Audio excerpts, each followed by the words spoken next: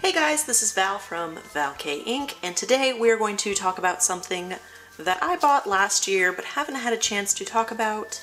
This is an authentic old pack of Galaxy Express 3/9 trading cards. Yes, these are cards from, I believe these came out in 1979, just after the series aired.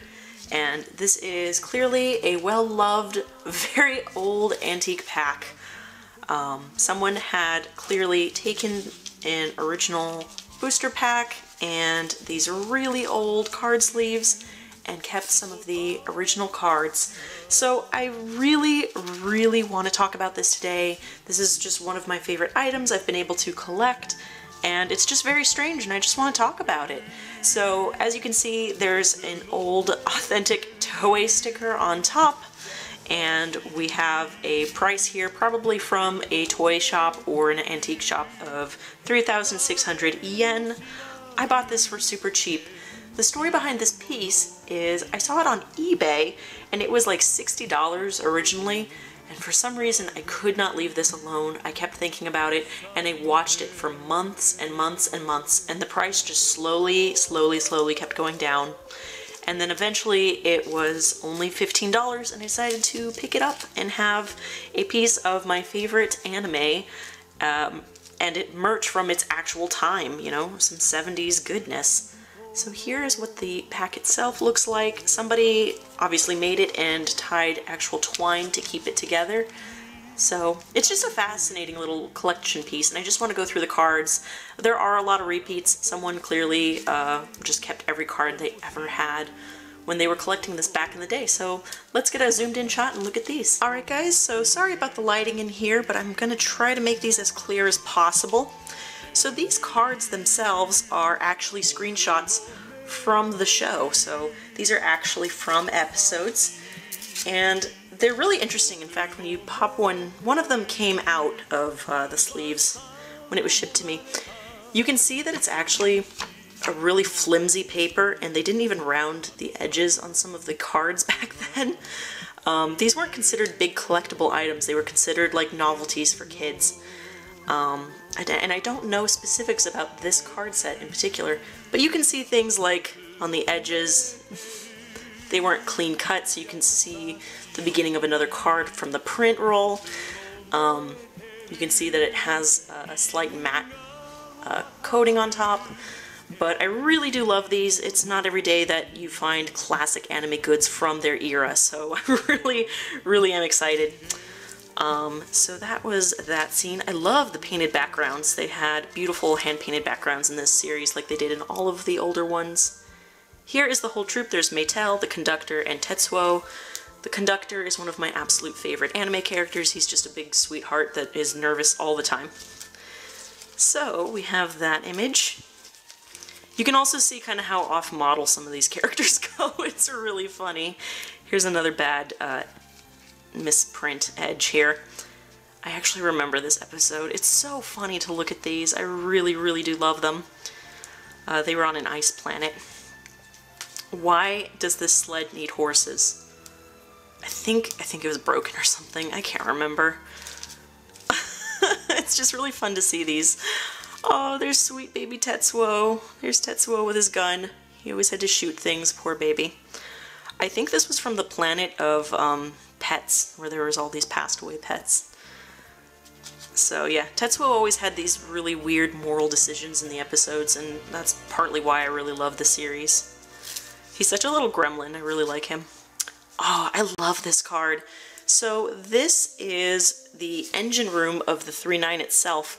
And what I love about this card is that it features something that's very important in animation, and that's the colorist's role. There's always directors and animators and character creators and, you know, touch-up animators and things like that. But there's always a colorist on staff who has to decide what colors will look like in a scene, dependent on mood, dependent on lighting, dependent on various factors. And since they're in an engine room with a lot of orange and red lighting, they had to recolor the characters in that type of lighting. So in digital animation, you can literally just hit a toggle on like Photoshop or something and get, you know, different color variants.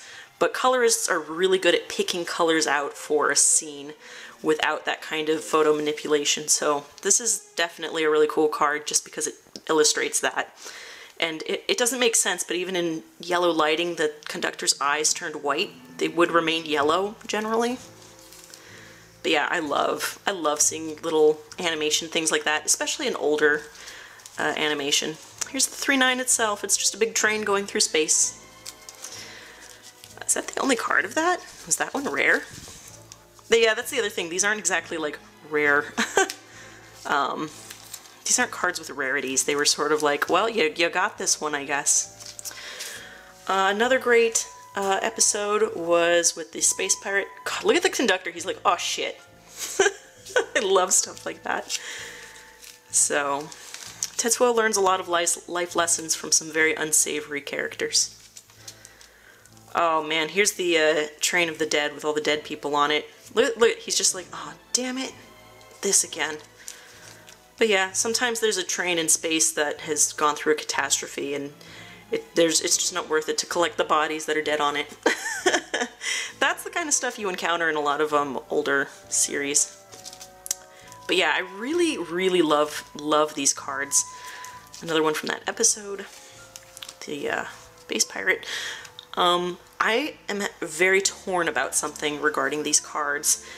And you can tell that these cards are virtually brand new. Like these card sleeves, despite, you know, how old they are, they've done an excellent job keeping these brand new. And I don't know if in my heart I want to take them out of these sleeves or leave this whole collection intact as is. I'm very torn as a collector about what to do, and I don't know. So, my fellow card collectors, please tell me in the comments what you think I should do with this. Should I take them out and preserve them differently? Should I keep it all like an authentic little collection from the time? I just don't know. I love these space shots. I loved whenever they were going around different types of planets. Oh yeah, Tetsuo meeting another friend. Hello! I think this was a guy that just wanted a friend, but he had a big scary skeleface. I don't know. I love the weird characters in this show. Leiji Matsumoto worlds are just fascinating. They really are. Here is another train. You'd always see other trains in the universe, and then you'd be able to see those trains in other series later, like the Interstellar 3-5. And here's the 3-4. I like the way this train looked. I've always liked the blue with the yellow highlights. I don't know, it's a cool looking train. It was usually just another passenger train, sometimes security trains. And some of these card sleeves like warped in a weird way. I think it's just from the moisture. But you can tell the card itself is really solid in there. So yeah, this is just a weird little set that took a long time to acquire, but it's just great. It's probably one of my oldest items in my collection. I have a few anime cells that are a little bit older than this, but this one is definitely one of the older like card sets that I own. Why does he have that? What are you doing? And yeah, this is pretty much the show. These three characters would just run into trouble all the time, non-stop. There is a general larger plot, but I don't feel like going into that right now with these cards. Ooh, some of these are sticky. Tetsuo and Maytel. I can't even begin to recall that episode. There's so many shots of them just running and being in trouble. But yeah, so that's pretty much all of these. I love whenever there was like debris in space. That's a great shot. That's always what it looked like when they looked out of the windows of the 3-9. So just a weird little item. It's gonna go with my figures and my other 3-9 stuff that I collect. Here's Maytel just heading off the train. I love this because you can see a tiny Tetsuo and conductor just like, where the hell is she going? She probably needs to get back on the train. That was a big theme. Like, they never got back on the train in time. They always barely made it. So I think that's the last one. There might be one more card in here. Yeah. This was the Planet of Dead Leaves, I think. And the tracks were just covered and they got stuck. So just fascinating, weird little thing. I actually like that I have so many multiples. Again, let me know in the comments what you guys think of this, what you guys think I should do, with the whole pack itself. I don't know if I want to keep it like this or pull some of the cards out. I don't know, I just want to keep them in the best way possible, and I'm still making decisions about that. So yeah, that's pretty much it. They're just a standard card size. I just thought this would be fun to talk about. Anyway, I hope that was interesting for you guys. I love this thing. I'm gonna go put it back in its sealed bag because that's where I keep it. Anyway, guys, hi to all my subscribers. You guys rock, and I hope you enjoyed this little just viewing, I guess. And I will see you guys in the next episode. Bye, guys.